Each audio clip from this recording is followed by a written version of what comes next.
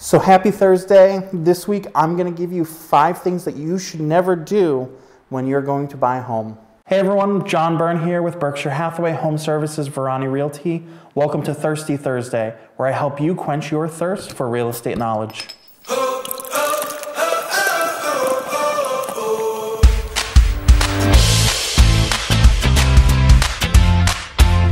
So maybe you're a first-time home buyer, maybe you've bought a ton of homes, maybe it's been 20 years since you've bought your last home.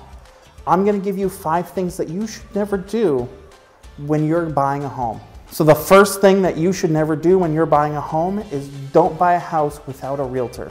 So what we do is we coordinate house tours. We help you negotiate when you're finding the house that you really want to put an offer on. We help you negotiate when you're under contract on a home and you've gone through the home inspection process and you find some deficiencies in the home. We help you get all of your paperwork together if you need that when you're about to close on the home. If you need, if you need an insurance person, we can give you guidance on those. And then the last thing we do is we just show up and we help you at the closing if you have any weird questions about anything. So a lot of people get nervous that a real estate agent is going to pressure them into buying a house that's not right for them. That's not our job. We're here to help you find the house that best suits you. And sometimes we see that before you even see that. That's why we're real estate matchmakers sometimes. So the second thing that you should do when you're buying a house is meet with a few lenders. I know a lot of my lender friends out there are probably cringing right now, but I'm gonna be honest. Some lenders have better rates than some others don't. Some have better products than others. And some people just don't mesh with other people. So meet with a few lenders. See if they have the right products for you.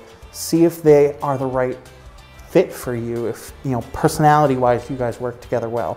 Because if you don't, and you're, 2/3 of the way into the process, and you're not getting along with your lender, it's not going to be a good transaction. So the third thing that you should never do is hold out for the right home. Everyone has this dream that they're gonna find the perfect house for them. It doesn't always exist. Find the perfect home for now. Some people like to think 10, 20 years in the future, and that's great. If you think you're gonna be in that house the rest of your life, then yes, you probably should think that far in advance, but the average is 5 to 7 years that people actually live in a home these days.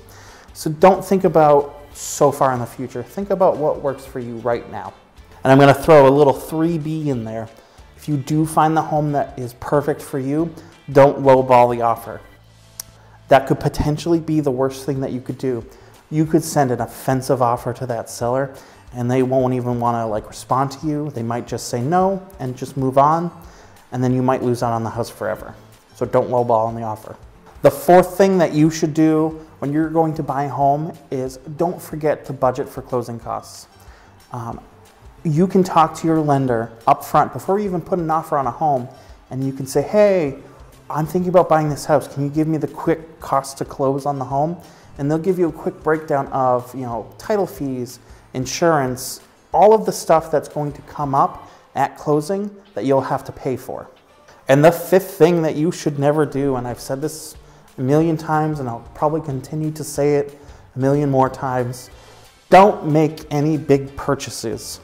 If you're thinking about buying a house, if you're under contract on a house, anything, if you're about to buy a house, don't make any big purchases.